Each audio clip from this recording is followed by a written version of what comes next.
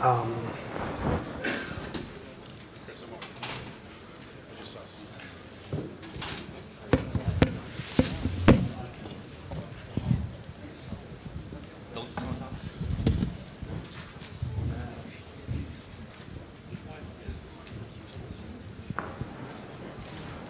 Cool. I think we're ready to get going, although I think we may still be a few minutes early. But it also appears to be standing room only, so like there's a chair over here if you want. Come on. Okay, so to make sure you're all in the right place, this is enterprise vendors in the OpenStack ecosystem. Okay, cool. Really, I've got some seed questions, but we want to make this as interactive as possible. There's microphones throughout the room, or if you shout really loudly, I can repeat your question. On stage with us, we have in no particular order, particularly because they're not actually sitting in the order that I've put them up there. You just want to kind of go from closest, or from the microphone at the far end all the way this way. Introduce yourself, who you're with, and then we'll get going.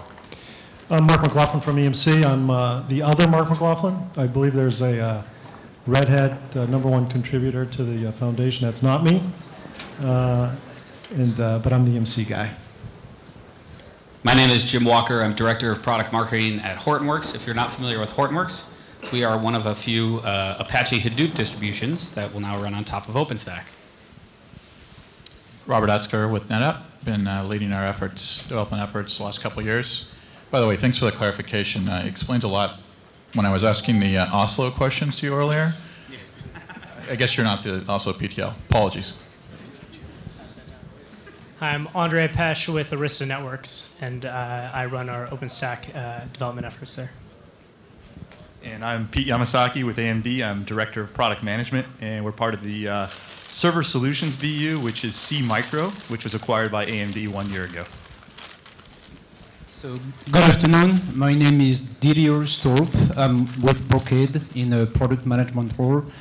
I've been looking at OpenStack since pretty much its inception a couple of years ago. And we are basically building solutions that are best optimized for OpenStack at Brocade, right? And we'll talk more about that in just a minute. Okay, so we've got a pretty good selection of folks that are in the ecosystem or involved in the ecosystem. Do you want me to start with seed questions, or do you guys have anything? Come on. You're all here for something. All right, so let's start with where do you guys see the ecosystem in, say, the next 5 years or so? So like what, or let me rephrase. How do you see the current state of the OpenStack ecosystem, and where do you see that evolving to in 5 years? Okay, so I guess I'm going to get started, all right? This time we'll work closest from me back the other way.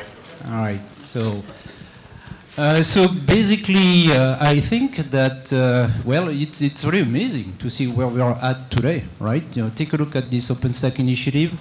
It started, you know, back in 2010 sometime, and just a couple of years later, we are here with OpenStack at this OpenStack Summit, gathering 3,000 people.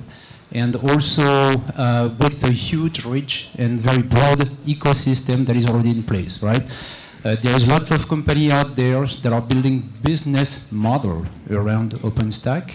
Some of them looking at OpenStack from purely a software perspective. Some companies are building hardware-based solution, but also you see companies basically taking a stand in terms of support services, engineering services, and obviously, also some system integrator basically embracing OpenStack and offering their services. So I would say I'm amazed. Just a couple of years later, we are here with this rich, broad ecosystem. However, I would say that most likely, we are just at the beginning of the journey. There is a lot that remains to be done, and in my view, there is lots that we need to focus on as a team in terms of bringing OpenStack in the enterprise, making OpenStack much more consumable by the enterprise segment, right? And what I'm getting at is this, OpenStack is still very much this infrastructure as a service orchestration engine, right? Basically a set of APIs that are low level that talks to the underlying infrastructure.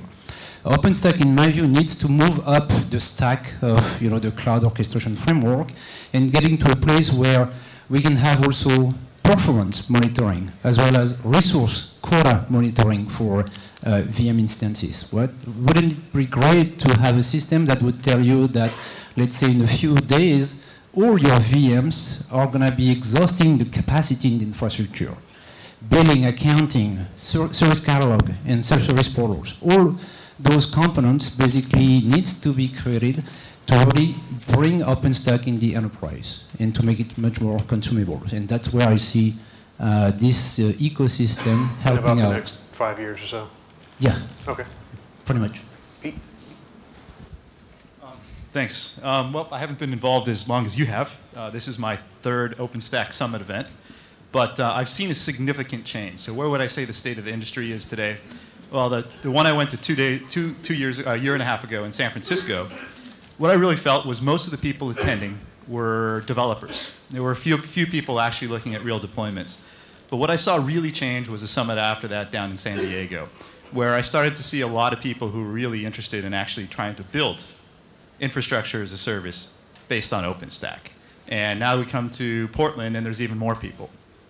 So where do I see this being in 5 years? Or where do I hope to see it? Well, simply, I'd like to see OpenStack as the de facto open cloud operating system. And for that being the case, there's some predictions I'd like to make here. So in 5 years, where do we want to be? Number one, I see it a lot like Linux, where Linux is today, where Linux is the open operating system. There's a number of supported distributions out there.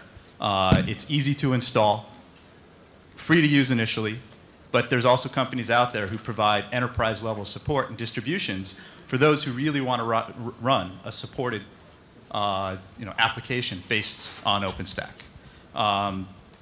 Next thing I want to see is seamless federation. And I think this is what OpenStack allows, is the ability to seamlessly federate between your private and public clouds. So this is one of the reasons we've been working with Rackspace, is I think they start bringing that a little closer to the truth, is now they're actually certifying the hardware. They're building a distribution that they use in-house and providing as private clouds. That's going to help with that federation. Thirdly, I think we're going to see a lot of innovation from both software as well as hardware providers. This has been a little bit harder to do with some of the closed cloud solutions, because it's harder for the hardware innovators to bring new innovations. They can't develop, they can't submit their own changes to OpenStack. And lastly, I think we're going to see a real thriving community of these hardware vendors and software vendors. And as he said before, we'd like to see it move up the stack, go beyond infrastructure as a service, where people are now deploying not just a piece of software that runs on a server, it's an entire application that you can deploy as software as a service or platform on a service on top of OpenStack. I'll go quick here. I guess kind of echoing your sentiment there, I think what's been really exciting looking just at what our customers have been asking of us over the past couple of years and looking forward is that it's clear that OpenStack has really arrived in our customer demands, where they're not just looking at it and experimenting with it, but also looking to really deploy it. And this has evolved in terms of the type of customer that's willing to make the investment in deploying it, from very large cloud providers to now even smaller enterprises. And I think part of that is reflective of the cooperation and partnerships among people to put together OpenStack solutions like Rackspace's certification and others. And I think looking forward, I won't make too many predictions, but I think that's certainly something I see continuing to make it easy to deploy and manage and automatically provision and grow your OpenStack clouds. So I believe once upon a time, a guy named Bill Gates said that nobody would need more than 640K of memory ever. So I'm going to go ahead and avoid the 5-year prediction.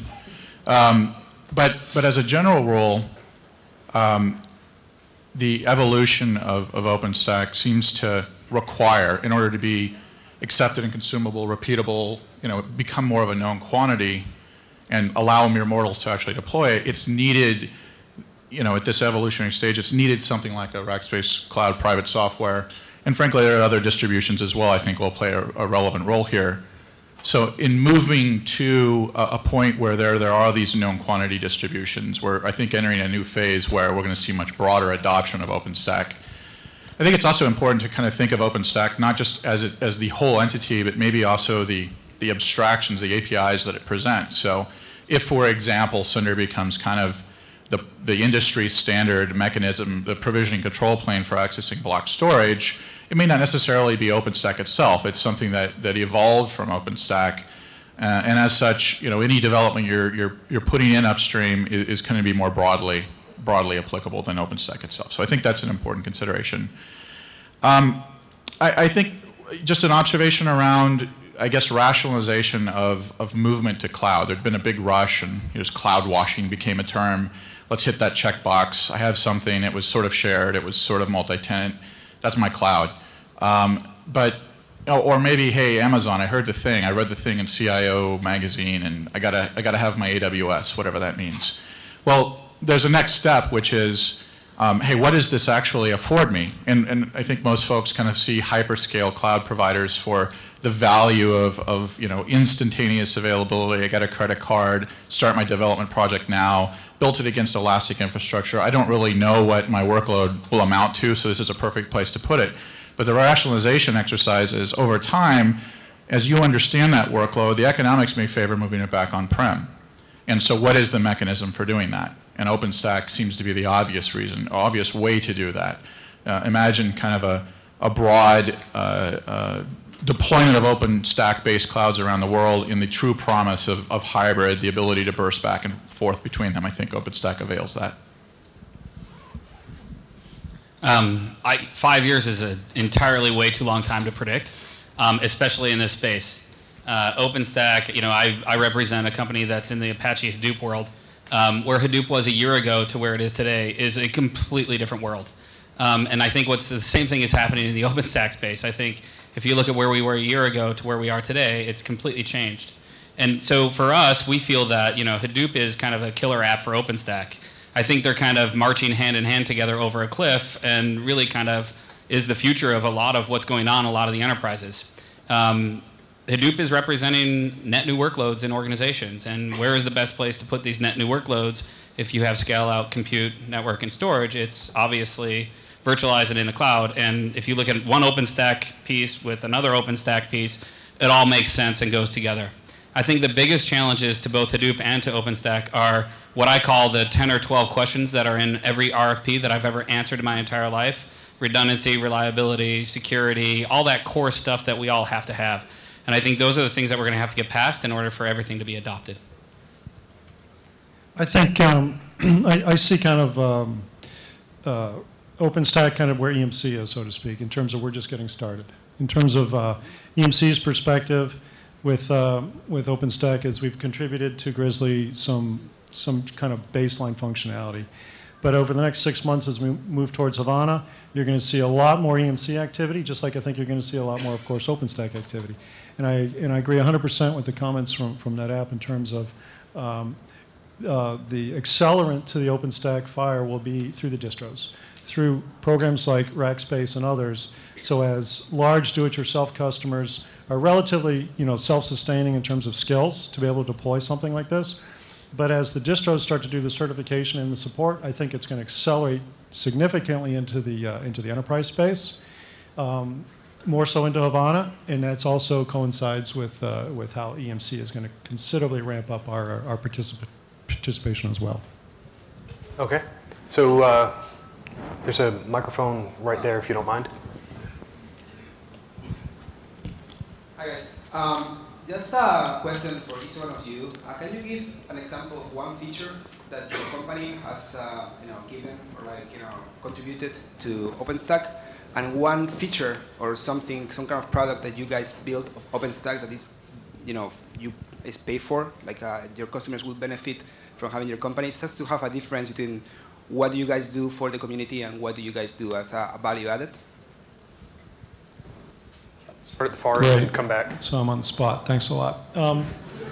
Tag, you're it. It's easier to go first. You have to think. So just like I said, EMC is starting off just like OpenStack, and I would say we're 10 or 20% into it.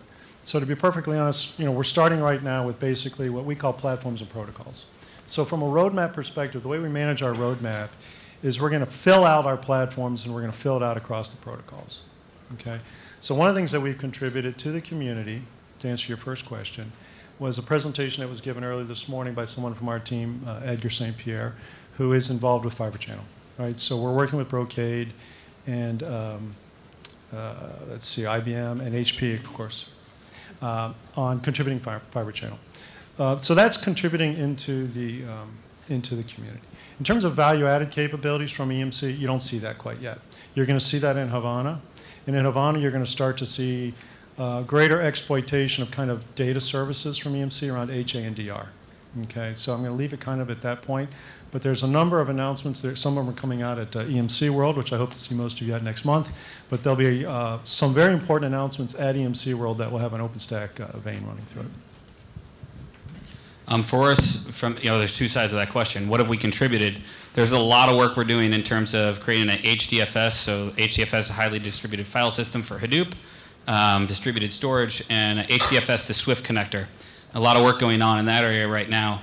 The other area is really around deployment options and how do you deploy Hadoop and simplify deployment of Hadoop on OpenStack. So we're doing a lot of work within the community on that side. What do we sell?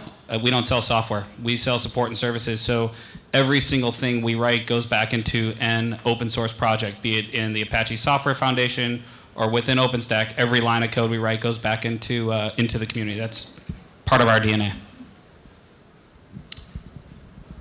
So NetApp's involvement in terms of contribution submission started in the Essex release, and we debuted what at the time were referred to as Nova volume drivers that since evolved into a separate service referred to as Cinder. That's grown over time, so we initially enabled one mode of operation, and now we have several different deployment choices, and in particular we have a kind of a next generation sort of mode of operation for our storage controllers called clustered on tap that we're exploiting. And the basic theme is to avail core NetApp capabilities within the context of OpenStack, make them accessible through the abstraction that Cinder presents. So that's not necessarily something that we're not selling that. We're enabling the usage of NetApp with OpenStack to empower OpenStack to access the capabilities that are otherwise valuable to folks when they elect to deploy NetApp. In terms of other contributions, we actually just this week are announcing that we've submitted a prototype to add an entirely new service to OpenStack. And there's still some community discussion around the form that ought to take, but the code is available as a work in progress submission in Garrett. Basically, it implements file shares as a service, so provides access to shared file systems amongst tenants. In much the same way that Cinder is a provisioning control plane for block storage, this allows you to request and receive coordinated access to shared file systems across tenants, or in the more modular sense, you need not necessarily be tenants, but other consumers, maybe more for non-virtualized systems. Programmatically get at access existing shared file systems or create net new ones. And it's built to be sufficiently abstract to apply to NFS, CIFS, varieties thereof, perhaps an HDFS, more of a distributed file system capability, Lustre, the list goes on. And that's a net new strategic addition to OpenStack and not a basic enablement, if you will. We have also a tremendous amount of interest in what Swift represents. It's somewhat of a philosophical question. Is Swift only a service or is Swift an API? It's our position that Swift presents a de facto standard API, and you could take a look at our portfolio and see that there are object storage capabilities, and perhaps in the future those dots will connect. So that's a bit about where we're at. So like EMC, I think at Arista our contributions are really just starting now and ramping up. Our main focus has been on how to integrate physical network orchestration and monitoring into Quantum. So Quantum, as you know, is really good at orchestrating the virtual network, but we really want to go a step further and be able to take the information that's provisioned in the virtual network, apply it to the physical network, and really truly get end-to-end provisioning of both your virtual and physical network in your cloud deployment. So that's where our contributions are really focused on right now. And to plug our design summit, it's tomorrow afternoon on that topic. In terms of where our value is, I think that we're trying to, we kind of have two value propositions. One is really just being the best physical network infrastructure to run your cloud on. But really where we provide our value within OpenStack is working with partners who who provide OpenStack solutions and providing a platform and unique capabilities with which they can provide a better OpenStack solution. So as an example, we have multiple OpenStack providers who are actually running their software directly on top of EOS, our operating system on the top of rack switch.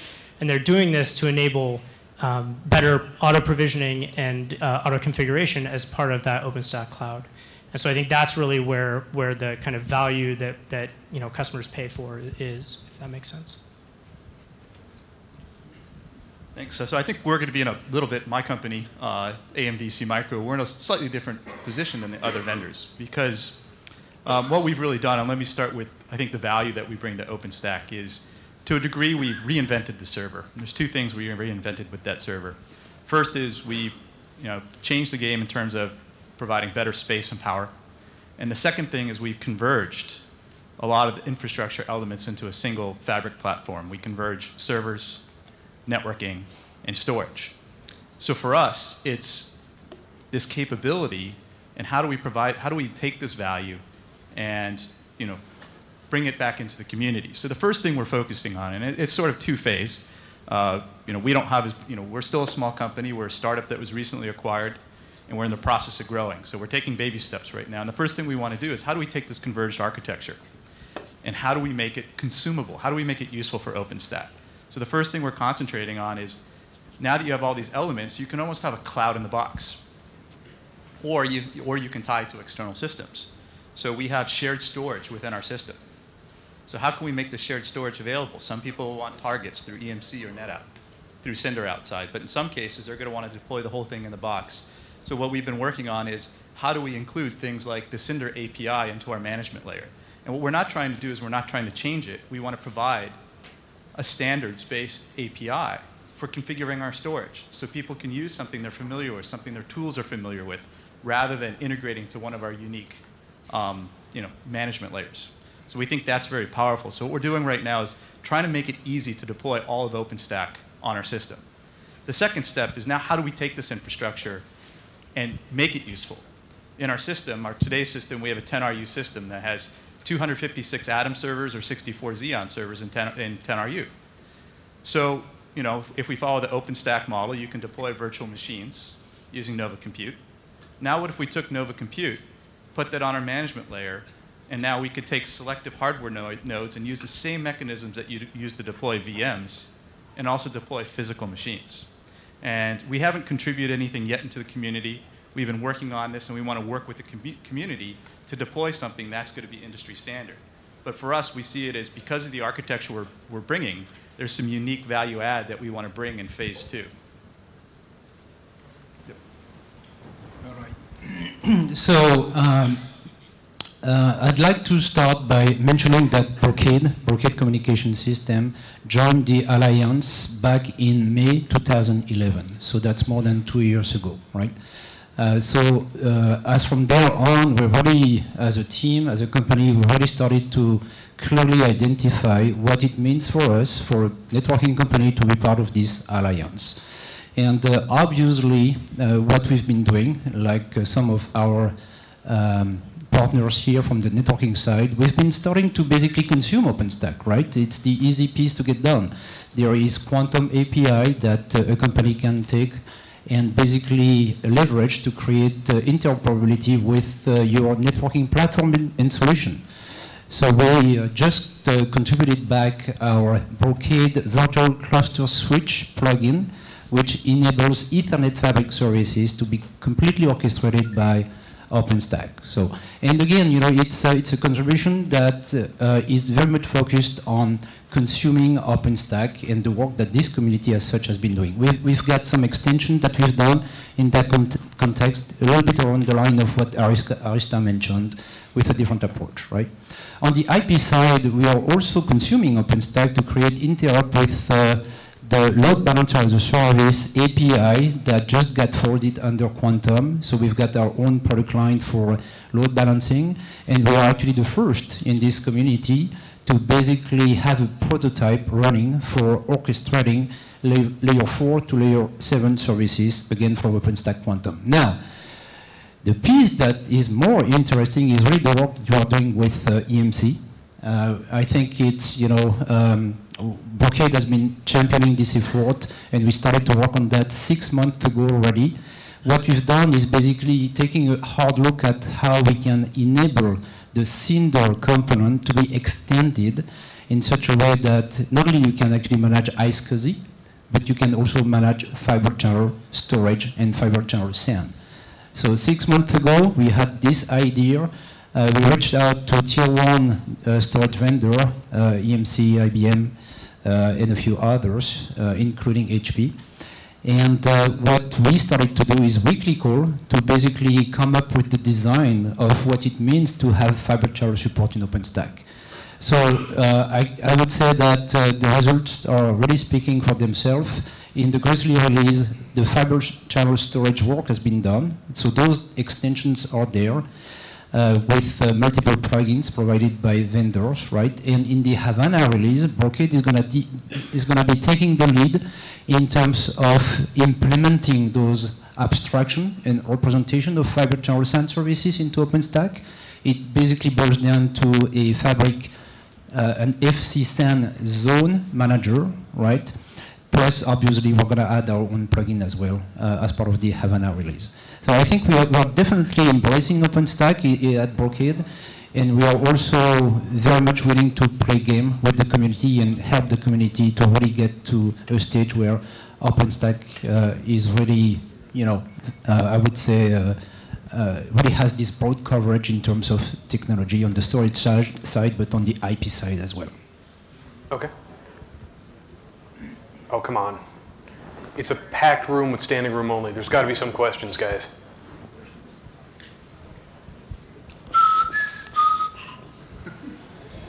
Really, we're going to turn this into like the interpretive dance session here, if you're not careful.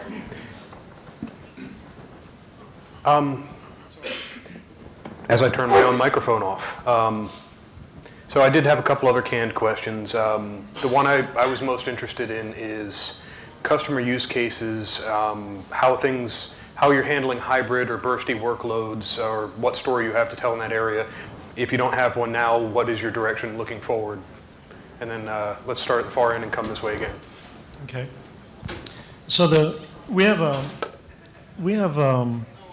probably 8 or 10 interesting use cases of different variation that we are working with customers on. So a lot of times what happens is as you as accounts have questions, fundamentally it kind of starts with what's EMC's strategy and approach to OpenStack.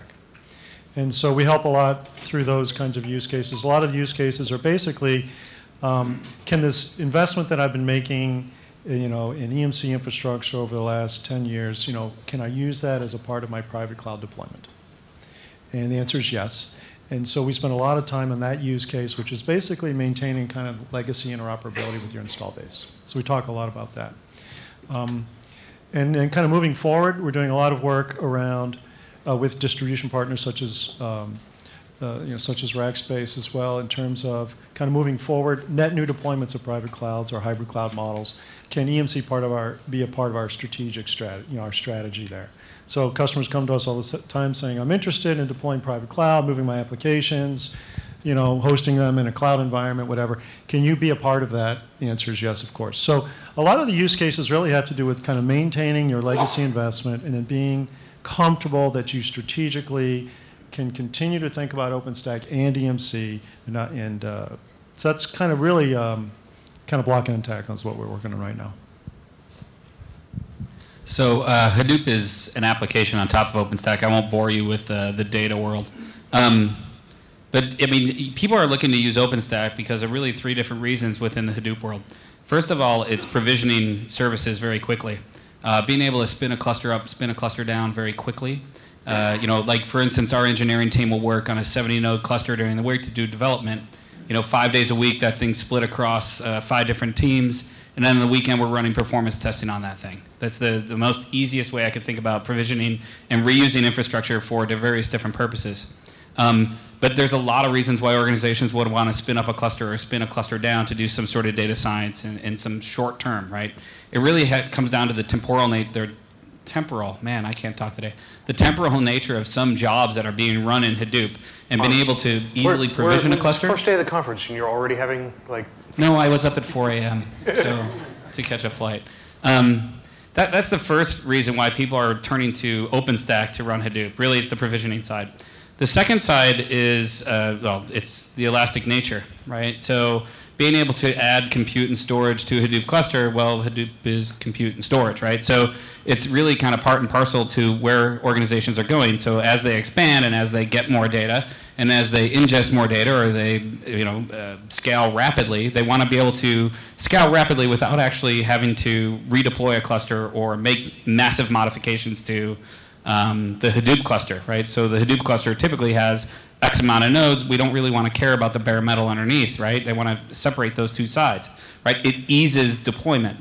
And then the third part really is the whole multi-tenant nature of which, Hadoop has its own issues, right? If we think about security within Hadoop, right now within the Hadoop infrastructure, it's kind of difficult to actually, segment data off within a particular cluster.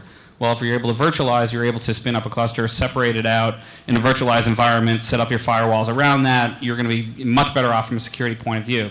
It allows us to perform chargebacks. It allows us to provision out clusters to parts of the organization, have them pay, right? So those are the key kind of things that are going on in the Hadoop world. Hadoop is also very new to organizations. They're struggling to get their hands around it. And if you think about it from a deployment point of view, it's already a challenge because, well, we're starting off with something that's complex and new to the organization. You're trying to figure out how does it fit into your data center. We just really want to make that much more easier. And you start to see why the 2 of them kind of go along together because of, well, quite honestly, the workloads that are kind of being popped up around the organization. So I hope that helps. So the use case is one I've been thinking about for the last, as these 2 other gentlemen spoke to eloquently. It's a little difficult to describe because we see interest and adoption deployment across nearly every vertical and nearly every geography in very different use cases. I mean, perhaps it's an oversimplification to state that if you have infrastructure and you want to move it into an as-a-service model, OpenStack facilitates that. And so, granted, there is a lot of, I guess you could probably say there's been some predominant trends, certainly analytics, clouds, big data. I mentioned the desire to facilitate apologies for the term, AWS-style development workflow, but do it on-prem for reasons of IP or economics, or there's several other reasons. Actually, national sovereignty, for example, in Europe. So apologies for the cop-out, but it seems to be everywhere. However, on the notion of hybrid, apologies. So on the notion of hybrid, actually we've doing quite a lot of work around the concept in general, and it's certainly applicable to OpenStack. So within our suite of capabilities, our product portfolio, we have something called SnapMirror, which is a thin replication technology, and it's particularly interesting when you think about like hybrid use cases. You think about I guess cloud as a utility, and usually it's kind of characterized as an electrical utility. You turn the switch and it's on. But data is different. Data has kind of properties of mass and gravity, and you have to get it from one place to the other, and you have to fit it through pipes, and latency is a consideration, things like that. So how do you do that in the most optimal way? And SnapMirror generally solves many of those problems by being a block level construct that is, the data above it somewhat opaque, It doesn't really care about the format of it. I can move it easily into an ONTAP in a virtual machine resident in a cloud elsewhere. I could perhaps stand up a NetApp system in a availability zone or hyperscale provider, perhaps via something like a Rack Connect, and then SnapMirror into it, and then make something like in the case of Rackspace's cloud servers instances available to that data set.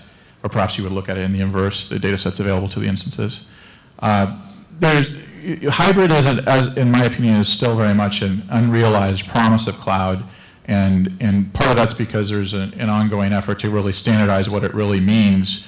We think that one of the capabilities we have, we've got a lot of opportunity to kind of facilitate the hard work of it, which is the movement of the data and accessibility of the data. Cool. So a lot of our customers that are deploying OpenStack are either large service providers or enterprise customers. And I guess I'll focus on the networking aspect of the use case. I think where a lot of them are coming to us and looking for us to kind of solve a problem for them is around how they can get the promise of OpenStack that it already delivers in terms of spinning up new VMs very quickly and connecting them together, but have that provisioning work all the way through the end-to-end solution. So they can spin up a VM in seconds, but their network, their physical network, I should say, either has to be kind of statically configured or you need to open a work ticket with your networking team. And so by kind of being able to they're really looking to integrate the provisioning both from the VM side, the virtual switch side, and the physical switch side so that when they go and spin up new workloads, it really happens end-to-end. I think on the flip side, you have the networking teams that are running these cloud deployments that have now lost some visibility into what's going on in their network, and they want to be able to correlate kind of the OpenStack, VM, the workloads that have been placed around their network, especially as you get to overlay technologies where all the traffic between VMs is being tunneled, they're kind of losing some visibility into how their network is performing. So how can we provide that visibility in an OpenStack environment back to the networking team to give them enhanced debuggability and the ability to run their network as they did before in a non-cloud environment. In terms of the hybrid question, I think one of the things that certainly we've been working with certain partners on and that we see as a big part of this is encapsulation technologies like VXLAN, at least when we talk about it at the networking layer, where how can we take multiple data centers, it could be on-prem or off in the cloud or just in different physical locations, and connect them together and orchestrate things such that you can have VMs that are part of the same virtual network that span multiple physical locations. Thanks. So, talking about SeaMicro's use cases and what we're seeing out there. So for us, a big part of it is how do you manage this converged infrastructure. And what we're finding, what a lot of our customers want is they want an easy way to deploy OpenStack. They want an easy way to manage, a pile of servers, a pile of storage, a pile of networking. Because really what people want to do is they want to get to value. So, in a nutshell for us, what we find really compelling what our customers find compelling about what we're trying to do with OpenStack is the fact that it makes it easy for them to quickly deploy infrastructure as a service and their applications. I'll talk about a couple of my favorite use cases that we can talk about publicly. One of them is a gaming vendor, Red 5 Studios. They're building a massively multiplayer online game. And they're actually using OpenStack to run their infrastructure. They're planning to run both in the cloud, and they also have a private deployment. And in this private deployment, they've used their system. And one of the specific cases that we help them solve is, if any of you go to gaming conferences, there's a bus that they're starting to drive to this conference to demonstrate the game. And on this bus, it opens up, and they have a bunch of gaming consoles, and they run a bunch of servers so they can run some games. But they needed to have the entire system, to have the storage, the servers, and the networking. And we really solved that problem for them because they were able to take one of our systems, put it in the bus, and deploy the entire OpenStack and their entire software stack onto the solution. So it was one box, plug it in, one cable coming out, and it provided their whole cloud solution for their hosted game. moving forward now as we see things evolve, how do we get to the hybrid cloud? So another use case we have is we just announced this. We're doing this together with Rackspace, and Rackspace's Private Cloud Edition is for the University of Texas, San Antonio. And this was for one of their scientific computing groups, research groups in the university. And they wanted to build a biological research computing stack. And one of the issues a lot of customers we've talked to have had with OpenStack is the difficulty of deploying it. A lot of people have to invest a lot of their own engineers and a lot of their time to try to figure out how to get this stack deployed. So it takes a long time to get to value. And I think what we're starting to see with some more of these supported distributions out there, that are supported, certified on hardware, is now customers, instead of having to spend weeks learning, weeks deploying, can now try to get that deployed and installed in hours, if not a day. And what this does is improves their time to value. Because what you really want to do is you want to get to that utility model. And I think that's what us, both as vendors, as those in the community who are trying to enhance OpenStack, make it more enterprise ready, and also support it, can really bring and help grow this into, grow it to the point where it's more adopted by customers. And we can really bring some value and accelerate the acceptance of OpenStack. Excellent, thanks. Thank you. So from a use case perspective, I believe that in a nutshell, I've got the same read that my colleague here. When we engage a prospect or organization on OpenStack, what comes across is really applications that are the applications that are really target for OpenStack, going under OpenStack management, I would say, or big data type solution, but also VDI. I also seen some interesting instances where OpenStack wasn't so much looked as a cloud operating system, but very much as a way to fully automate the provisioning process, right? So you've got companies out there that are looking at, if you will, taking OpenStack and sliding OpenStack under their homegrown application tooling and scripts in such a way that the business intelligence that is included, if you will, as part of those tools can be leveraged against OpenStack. And the value of OpenStack is about automation, but it's about also providing this consistent set of API across compute, networking, and storage, and that has tremendous value to many organizations out there. All right, purely from on the hybrid discussion, I think that there's an expression, a sentence that is stuck in my head that I heard I think 2 years ago here at the OpenStack Summit. And the term has been coined by, I don't remember the name, but the guy said that, you need to own the base and rent the spike. And I felt like it was a very good definition of what a hybrid cloud should be. Study shows that it's actually more cost effective to actually run anything that is predictable in terms of traffic into your private cloud and really just offload the spike into public cloud. And as a matter of fact, when we talk to our customer, we actually have that discussion where some of them are actually willing to move away from public services and actually bring back their instances to create a private cloud. And some of them are definitely considering OpenStack as a way to do this. So this industry is basically set on this holy grail approach, which is the ability to move VMs between public and private environment.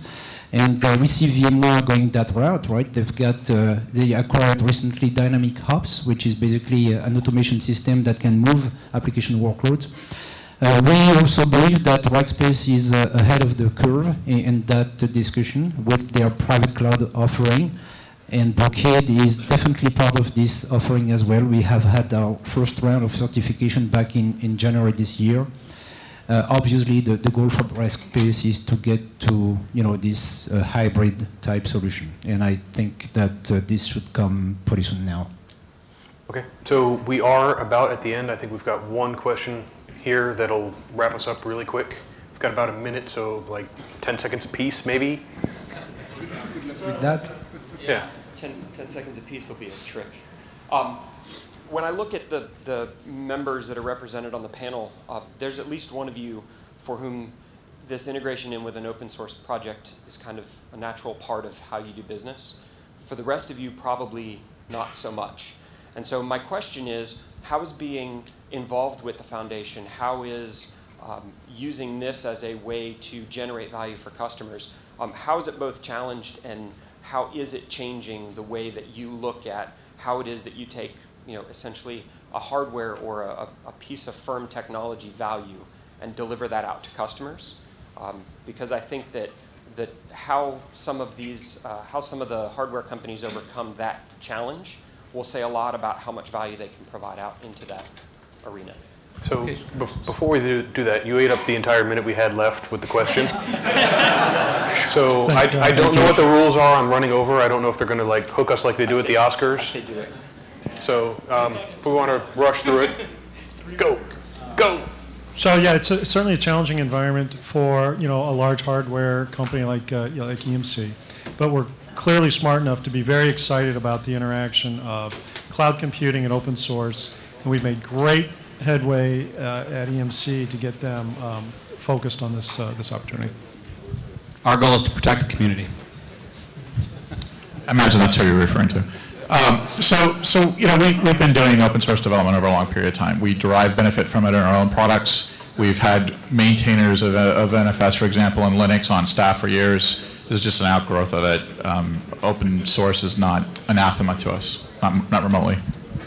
Yeah, I would say while we're a hardware company, actually a lot of the value that we sell to customers is actually on our software. EOS is an open operating system built on top of Linux. We push back all of our support and changes to the community and keep up to date with what's going on in Fedora and the Linux kernel.